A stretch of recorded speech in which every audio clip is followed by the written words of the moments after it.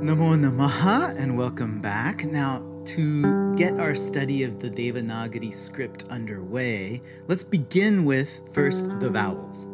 Again, a thing to keep in mind, vowels in Sanskrit appear in two different ways, two different forms, depending on whether they're in a syllable by themselves or whether they come after a consonant. So for example, when a word starts with the letter I, the ikara, it looks like this. One example is the word ishuhu, which means arrow. It'll look like this. I'll refer to these full form characters as the letter plus the word kara, which literally means the making of that letter. And this is how we generally refer to every single letter of the alphabet. So this would be the ikara. Now, when I comes after any consonant, it's going to take on a different diacritic form that's going to attach to that consonant. In Sanskrit, these marks are called matras, and that's how we'll refer to them going forward as well. So here, this would be the I matra. So when I is written in the word vidya, which means knowledge, it appears as this matra that attaches to the Devanāgarī character for wa, the wakara. Another thing I mentioned, as I mentioned in the intro, each letter in Devanāgarī will have that top bar, except for the letter om, the omkara. And we'll always write this top line as our last step. In fact, the best thing to do is to use a piece of lined paper, and when you're writing, write the letters of the word first, going below the lines on the page, not above the lines, and then fill in the line kind of at the end when you're done with the word. So, for example, here's how I would write my name, Adhishaha, on a piece of paper. So in this segment, we're going to look at how to make the vowels in their independent forms, and then we'll turn to the consonants, and then we'll look at how the matra vowels will attach to the consonants. The first vowel is It's written in 4 steps. Step 1 is to make a shape of the 3, which we did when we did our omkara, if you remember. Step 2 then is to make a little horizontal bar that starting a tiny bit below the center point of your 3. Then step 3 is to make a vertical bar going down that attaches onto the horizontal that you've just made and goes all the way down to the bottom.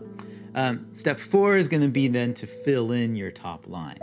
Notice that the top line for the akara doesn't go over the 3 section of your letter and that's it. And one other note, the matra form of the is nothing, 0, it's zilch. Every consonant character that we'll be learning how to write will already have the built into it. So the letter k, for example, will look like this. It already has the built in.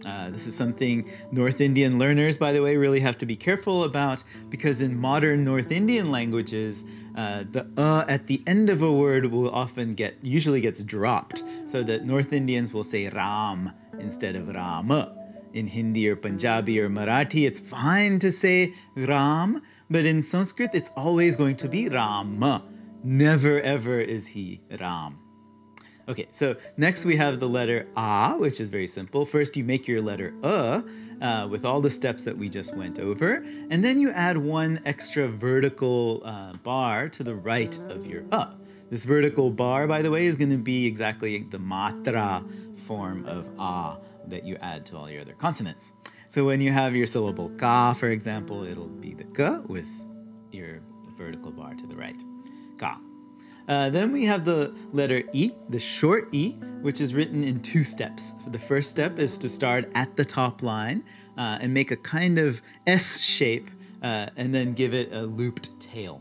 The font actually here doesn't have a loop, but generally when we handwrite it, it does have a nice visible loop at the bottom. The second step now is to write the horizontal bar. Next, we're going to have the long E, which is, again, pretty simple. There's 3 steps to it. First, you make your short E, which is the S and the loopy curl below. Then you add a curl on top, going up above the top line, curling it to the right to make your long E. And then you add your top line and you're done with your ikara. The next letter is the vowel, the short vowel, U. This is also made in 2 steps. Step 1 is to start at the top line and then make a partial double loop. So it looks like you're number 3, but with kind of the head chopped off. Sorry about the violent imagery there. Number 3, but it had to be done. Step 2 then is to make your horizontal top line, and voila, ukara. The long vowel ukara is, like the other long vowels, going to be based off of the short ukara. First, you make your short u, then you add a kind of tail to it that goes from the right downwards. Usually you start the tail from just below the pinch point of your double curl, the same kind of place where we had made our horizontal for our letter if you remember. The next vowels are our vocalic R's and L's. These are very tricky, I'm not going to lie, but thankfully you won't have to write them very often, as they really only occur very, very, very rarely. Short vocalic R has 4 steps. First, you make a wedge shape to the left, and then step 2, starting at the kind of pointy part of your wedge that you just made, you're going to make a loop going to the right, but then at the end, you're going to give it a little tail that looks like a C. It's like a French cédille, if any of you have ever studied French. Step 3 is going to be to make the vertical bar that starts at the top line and goes right through the middle of your character. And then the final step is to make the horizontal top line. Now, like I said, the vowel R, the rukara, only occurs at a start of a handful of words that you'll encounter, but actually they tend to be pretty important words in the language, like rishi, which means a sage, or ruta, which means cosmic truth. Next, we're going to have the long vocalic R, and like the other long vowels, is based on the short vowel. You do the first step the same way, make the wedge on the left, then after you make the loop on the right, you make a tail, but you give it a double C instead of a single C below it. And that's it. The rest is the same. You have the vertical bar as your step 3 down the center, and then you draw your horizontal top line, and you've got your rukara. The next letter is your vocalic L.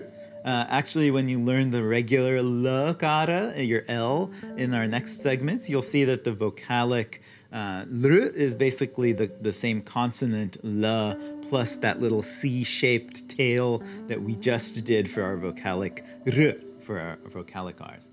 So the first step is to make a kind of like a heart shape from left to right. Instead of closing your heart down at the bottom, though, put a curly C-shaped tail at the end.